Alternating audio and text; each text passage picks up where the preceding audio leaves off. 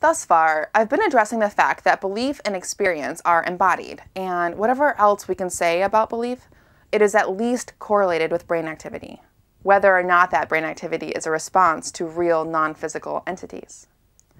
But neuroscience is just one part of the story when it comes to religious belief and the mind-brain. As many researchers are quick to point out, religious belief is far more complex than an isolated phenomenon that can be exhaustively analyzed via brain scans. These researchers argue that while brain imaging techniques offer an important snapshot of the brain's involvement in belief, religious belief cannot be reduced to neural activation patterns. Particularly, the field of the cognitive science of religion, or CSR, is devoted to examining the naturalness of religious belief. These cognitive scientists do not rely only on brain imaging technology, but study the cognitive, evolutionary, and neurobiological bases of belief. The cognitive science of religion suggests that belief is a fundamentally normal phenomenon for human beings, something that developed within an evolutionary framework. Belief is not simply about the brain lighting up when a person is meditating, these scientists argue. Rather, belief involves evolutionary adaptations, social structures, linguistic frameworks, and meaning-making cognitive tools. Belief is not just brain behavior, but is a multifaceted phenomenon that needs to be understood in a holistic, evolutionary context. One main goal of CSR is to examine the mental tools involving belief that our brains have evolved over long periods of time, and the way that these mental tools have enabled species to survive and thrive. Indeed, CSR is dependent on evolutionary theory, contextualizing religious belief in an overall framework that emphasizes natural selection and adaptation.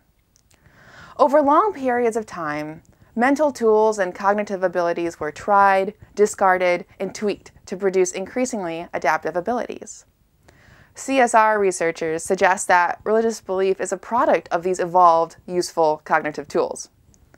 For example, cognitive scientists more generally might analyze the mind's ability to identify and discriminate between objects, or to categorize certain beings as agents. CSR researchers would then analyze the way that these sorts of cognitive tools contributed to the development of religious belief in particular. One key figure in the cognitive science of religion is Justin Barrett, whose work has largely shaped the CSR field.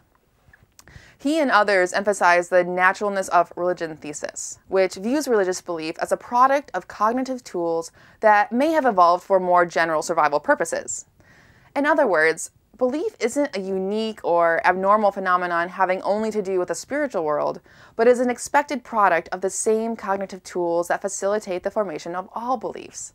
Say, our beliefs about other people's intentions, or about what football team will win the World Cup. Barrett and others argue that our minds are structured in such a way that religious belief is natural, a subtype of belief more generally. Moreover, such researchers argue that religious belief does not require mystical experiences, but develops naturally from the rather mundane cognitive tools used for ordinary mental tasks, particularly when these mental processes are placed in a socio-cultural context that reinforces religious belief. At this point, specific examples are helpful. One cognitive tool emphasized by CSR researchers is agent detection, or the cognitive response that attributes events to the work of an intentional being. This agent detection can occur whether or not there is actually an agent responsible for the event. So for example, if I'm alone in the forest at night and hear movement behind me, I am likely to unconsciously conclude that I am being hunted by a bear, even if the movement was due only to the wind in the trees. It's not that I consciously reason myself to the conclusion that a bear is following me. This is an instinctual response that helps me stay alive. Though ultimately wrong, my cognitive response in the woods is a helpful adaptation. My ancestors would be much more likely to survive in the forest if they treated all sudden movements as evidence of hungry predators. After all, nothing is lost by falsely attributing agency to a gust of wind, save a bit of pride, I suppose. In other words, our brains have evolved a cognitive bias that it is better to be safe than sorry. This attribution of agency to non-sentient entities is considered a hypersensitive variety of a normal cognitive ability. So how does this apply to religious belief? Justin Barrett suggests that our hypersensitive agency detection abilities have led humans to attribute causal agency to supernatural beings. Say, for example, that an early human community was experiencing a drought. They might assume that the sun, or other celestial body, was in charge of bringing rain, as it too originated in the sky, and so ask the sun to bring rain. Now, if it happened to rain the next day, this might appear as confirmation that the sun was indeed a supernatural agent, responsive to human prayers and able to bring change in desperate circumstances. The community might then develop a sort of God concept around the sun, speaking of this God as though it had thoughts or emotions, and the ability to effect change in the physical world. A God is born. Of course, this is just one woefully oversimplified aspect of the evolution of religious belief. But it demonstrates how religious belief may have developed quite naturally. And indeed, there are many other cognitive tools that may have contributed to the evolution of religious belief. For example, researchers have suggested that belief contributes to pro-social behavior, which contributes to the overall well-being of one's community and enhances chances of survival. That is, religious belief systems may motivate and even pressure people to act in ways that are good for the community. It is notable that cultures worldwide share common taboos about many sins. Murder, theft, and adultery are prohibited in a great many societies. The inverse of this is also true.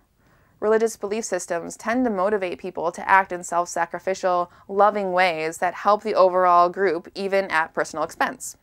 This is known as costly signaling, indicating trust by acting in ways that may put one in a vulnerable position. People might sacrifice time, money, or even their lives for religious ideals and beliefs. But this also serves to build social cohesion and enhance communal well-being.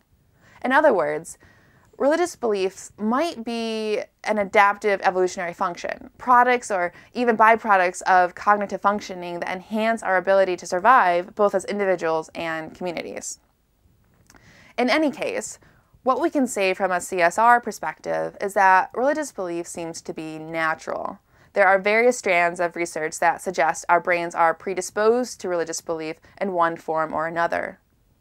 Or at least that the cognitive tools involved in religious belief are evolutionary adaptations that developed for the purposes of survival.